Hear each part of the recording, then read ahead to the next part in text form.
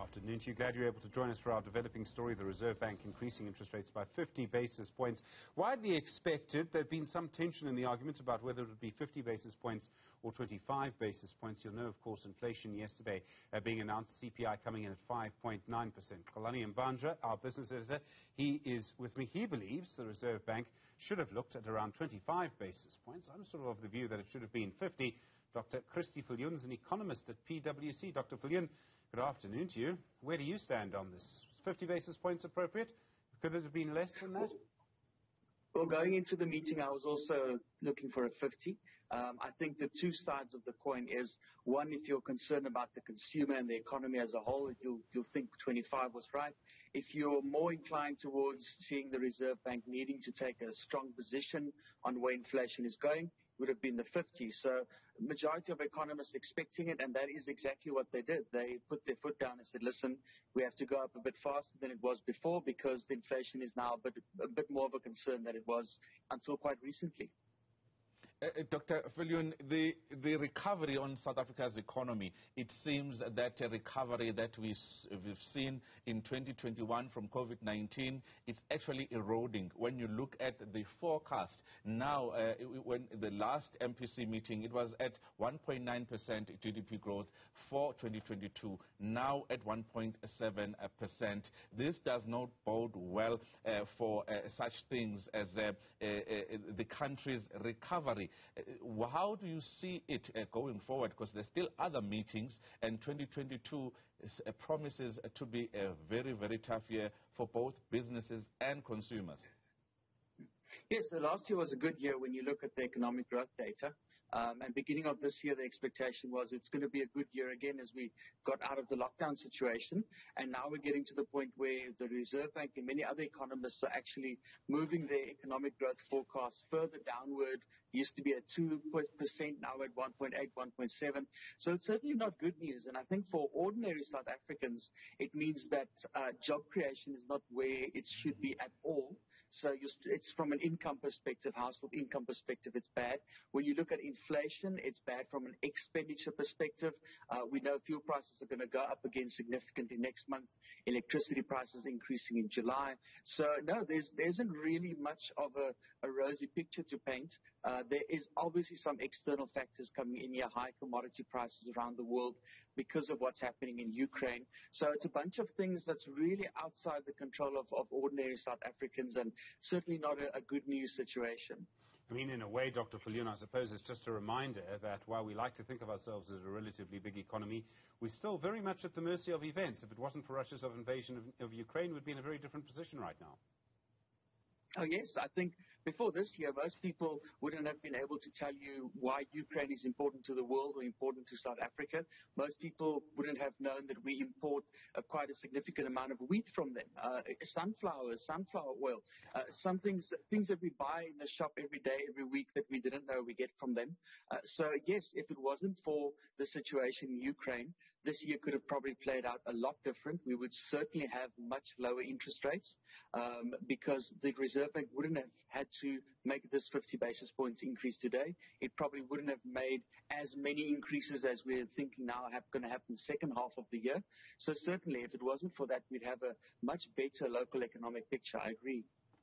Dr. Viljoen, some of these factors that have led to this and that led to a really worrying outlook for the South African economy and consumer is factors that he spoke about: load shedding. We can do something about that. We can't do anything when it comes about the floods. We can't do anything about the war in Ukraine. So there's something we can do about load shedding, and we know that we should be expecting at least 100 days during winter.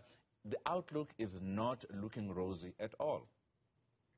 No, it's not great. I mean, the amount of load shedding we've seen so far this year is more than we had at the same time last year. It keeps increasing every year. It's something that you and I can't do anything about. It's with decisions being made elsewhere. We know that the process of reforming and reshaping Eskom is probably taking longer than expected. We see news stories about sabotage. There's a news story out today about that. So there's a lot of different factors in there that tells you that I can do my part by saving the electricity, putting off lights and so on, but it's not in my control. Same with the floods, those kinds of things. It is unfortunate that at this point in time, where we probably had a good outlook for 2022 before all of this happened, let's say from about the middle of February, we're now in a situation where South African consumer budgets are really being squeezed, interest rates going up, the cost of basic food increasing significantly. So for me, it's unfortunate, it's sad. That South Africans, having come through this pandemic, come through 2 years of lockdown, looking for a brighter, better year, we're going to be disappointed, unfortunately, once again. And you're almost hesitant to say next year will be better because we did that last year and we've got new obstacles coming our way. So certainly the tough environment that we as South Africans have been living in for quite a few years, it's continuing as it was. I mean, there's so many things that you would not have predicted back at the end of 2019, pandemic, a war in Europe, all of those things. All of this leads to a much bigger and, I'm afraid, almost impossible conversation around what your inflation expectations are for the year. I say this because Bloomberg, and I mean, this is the figure that I think is going to be quoted all year, Bloomberg said that inflation in South Africa could hit 8%. I nearly fell off my chair. The Reserve Bank doesn't seem to be quite as worried, but I mean, if Bloomberg's right, well, then 50 basis points isn't enough. I mean, where are your expectations at the moment? Yes, look, I mean, any forecast for inflation is based on different assumptions. So one of the key ones would be what's the oil price going to be like? 3-4 months ago, we were thinking the oil price was going to be $70, and we turned up at 130. It's now closer to 100. So it's all based on different assumptions. The Reserve Bank, its forecast for inflation this year is close to 6%. So it's close to basically at the top of their target range. I think the 8% number, which we've seen quite a few times being mentioned, is probably maybe the highest it could get at a monthly level. Again, it is based on different assumptions. We wouldn't have thought that we've got the risk of fuel prices increasing by R3.50 next month. It's almost, you can almost not comprehend that kind of a magnitude. So new surprises every month, new changes. My forecast for inflation probably about 5.7, 5.8% for this year, which is where we've been the past few months already. So it basically means that the pressure we're feeling for inflation at the moment, it's going to continue for the rest of the year into 2023. Given what's happening internationally, given what's happened with the rand, I can't really see a let up in this inflation pressure anytime soon, unfortunately. I'm glad you're not with Bloomberg, at least, Dr. Viljoen. I do need to ask about the petrol price, because the petrol price is going up so dramatically for two reasons, as I understand it. One, obviously, what's happened on international markets. I know the rand is a factor in that as well. But the other is that it is the end of the sort of rebate scheme for the fuel levy. Now, the fuel levy has been paid, in other words, around 50 of it or so, is because the fuel levy is not, the full fuel levy has not been imposed on petrol prices in the way that they were in the past. But that was always temporary. If I remember, it was going to be actually funded by selling oil stocks. Slightly risky move in my view, but what do I know? So here's the point. I can't see any other way for governments to recoup that money for the fiscus without actually increasing the fuel levy again. So that's correct. It was a temporary measure for April and for May. Government said they're going to give us this R150 relief for 2 months, and then it's going to come back. And there's obviously been lots of speculation about whether maybe it could be extended from June a little bit longer. It would be in the benefit of the consumer and the economy in general if we could continue with this. But it means that government needs to sacrifice income. So it's basically going to have to decide, can we do away with this money in our overall budget? And many people will say that government has often said the past year actually, government revenues have been better than expected. So there is certainly some argument to be made that government's got some room for that, but it's very late in the month right now, and there's been no signal from government that it will continue. So the expectation at the moment is fuel going to go up next month quite significantly. Petrol price probably going to increase by about R3.50, which takes us to, and I'm getting the chills as I'm saying this, 25 Rand a litre in Gauteng, which is just a number that I think most people didn't think we would get to for at least another few years. Dr. Viljoen, let's talk about employers. We know you've spoken about unemployment in the country and all the factors surrounding this interest rates decision and what that does to employment prospects. If I'm a business right now looking at this particular decision and it impacts me and my debt levels, I'm unlikely to actually go ahead with some of the appointments or employment of people that I was thinking of. It will curb that business yearning to or plans to actually employ more people. Definitely. And I mean, there's probably two big factors at play. One is because interest rates are going up, a business person would need to pay more on their debt. And very few businesses don't have debt. So that's the one factor. The other factor is this outlook for the economy that's just seemingly getting weaker and weaker. So you as a business need to think, I'm going to not have as many sales or as much revenue this year as I thought previously.